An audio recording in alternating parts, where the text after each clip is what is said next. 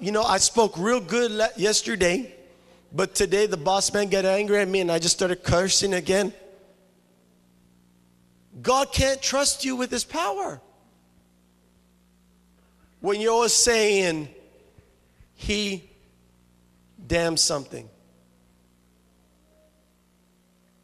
And you're swearing, you're saying, I could just kill you. Next thing you know, your mind's so full of thoughts of murder.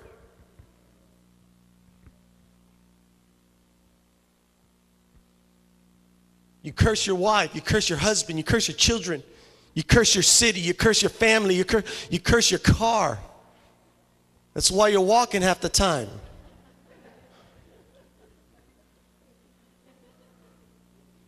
There are things that are in the unseen that are waiting for your permission. Hear that, hear that. There are things in the unseen that are waiting for your permission. As soon as you release them in your words, you're either going to receive life or death. Your wife might curse you out, call you the most nastiest names in the world, say don't want nothing to do with you. That's when you stand up and you say, Father God, I thank you that my wife loves me. Oh, thank you, Lord. Your husband might be a drunk, stoned, angry all the time, wastes all his money. Lord, I thank you that my husband is so full of compassion and love. He loves me, he loves his children, and he sacrifices, and you bless him, Father God, because he's following you. Hallelujah. You speak those things that are not as though they are. You get ready to do something. Oh, I can't do that. Take a step back. Yeah, you can't. When you get ready to do something that you might think you can't do, shut your mouth. Change your thoughts. Tell your neighbor that. Change your thoughts. I can do all things through Christ who strengthens me. That's why the truth is the Word of God. I grab the Word of God because the Word of God is what speaks to this thing right here. The Bible says the thief comes to steal, kill, and destroy. Jesus says, I come to give you life and life in abundance. You get the Word of God, you're getting Jesus here. And as you get that Word of God, when you face that situation, those thoughts are going to rise up. Instead of negative thoughts, those good thoughts, amen? And you're going to see that those thoughts are going to release words through your mouth. You're going to begin, the Bible says, out of the abundance of the heart, the mouth speaks. And as you face those situations, as you begin to speak words of faith, watch how things begin to change. I think it's one of the most, it's one of the funniest but most blessed things I've ever seen in my life. There are, especially when I was in school, there were some women who, they might have had like one eye over here, the other one down here, the nose over here. I mean, some women that just were ugly. But they would look in that mirror and say, girl, you look fine. And it didn't matter what I thought or other people thought. These women were always with cute boys. They were always with cute boys. Why? Because even though other people thought one way, she didn't allow herself to think that. Amen. Who cares what other people think about you? Who cares how negative they want to say things about you? What does the Word of God say about you? He says you're blessed. Do you know my father, he taught me this principle. He calls it the Jesus principle. Every 12 people that know you, there's one person that doesn't like you. And you know that person is going to be saying all sorts of negative things about you. I remember even this week, but we hear it all the time. There are people in the community, they hear about this church and, oh, don't go to that church. You ask them why, they don't know why, but you don't want to go to that church. I could care less what they think. All I know is we're blessed. Amen. Jesus is here. Praise God. So I'm going to speak words of faith. I'm going to look at that car that don't work and command it to work in Jesus' name. I remember this one evangelist, he was driving, he had no money. He had no money, and he was driving, an old car, and he needed to go to the next city to preach, and he ran out of gas. He got water, put it in his tank. He spoke over it, and he asked the Lord to turn it into gas. And he drove another 100 miles and got to the location he needed to go.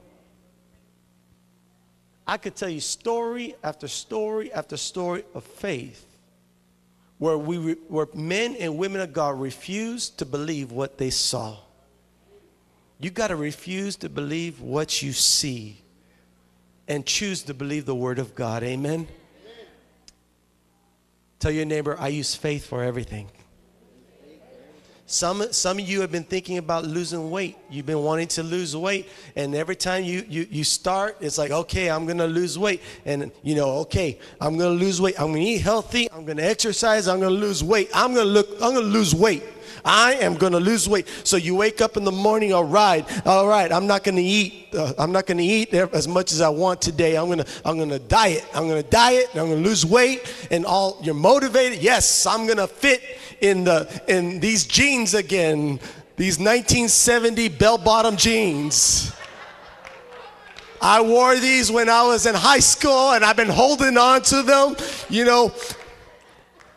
I was a size 4 back then. I'm a size 24 now, but I'm going to fit in these jeans again.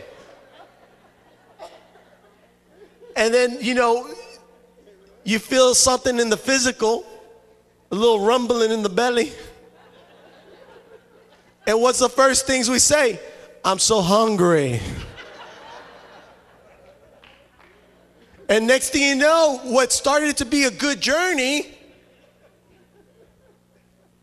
you're in line at the donut shop thinking I want one of everyone. But if you begin to speak words of faith, begin to speak to your body, in the name of Jesus, I speak to you. I command you to lose weight in Jesus' name. I command you to desire good things to eat. I command you to have good, high level of energy to work out and exercise. I speak to my thoughts to be thinking about exercising. And you begin to speak every day over your body, where it's your thoughts. Speak words of faith. Use faith for everything. Amen. And next thing, you'll be as good looking as me. Why do y'all laugh? I'm the best looking preacher in the entire Rio Grande Valley. Amen. I ain't talking to you, I'm talking to me. I'm using my faith. I started, I like exercising and all that, and I came out of the weight room, and a friend of mine saw me, and he goes, man, Kevin, you're lifting good. And I said, yep, I'm on a mission. I want to be the strongest physically pastor in the entire Rio Grande Valley.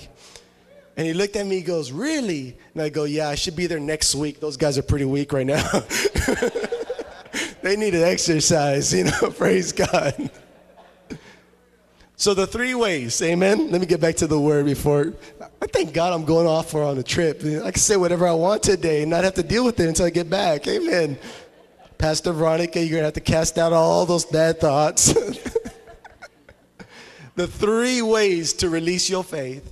What's the first one? Actions. The second one? Giving. And the third one? Words. Amen. Praise God. Lift up your hands to heaven. Let's pray. Father, I just thank you that your word is more than enough for us, Lord. Lord, we don't need to have anything unusual or different. All we need is the simplicity of your word. And Lord, we choose to believe your word beyond everything else. Lord, we choose to trust your word beyond everything else. And Father, by faith, we will release our faith. We will release our faith, trusting in you, believing you for everything. Lord, I ask you to encourage your people to speak to their hearts, to lead them and to guide them into greatness. We thank you, Father God, and we bless you right now in Jesus' name. Amen, amen, amen. Can you put your hands together and give God praise?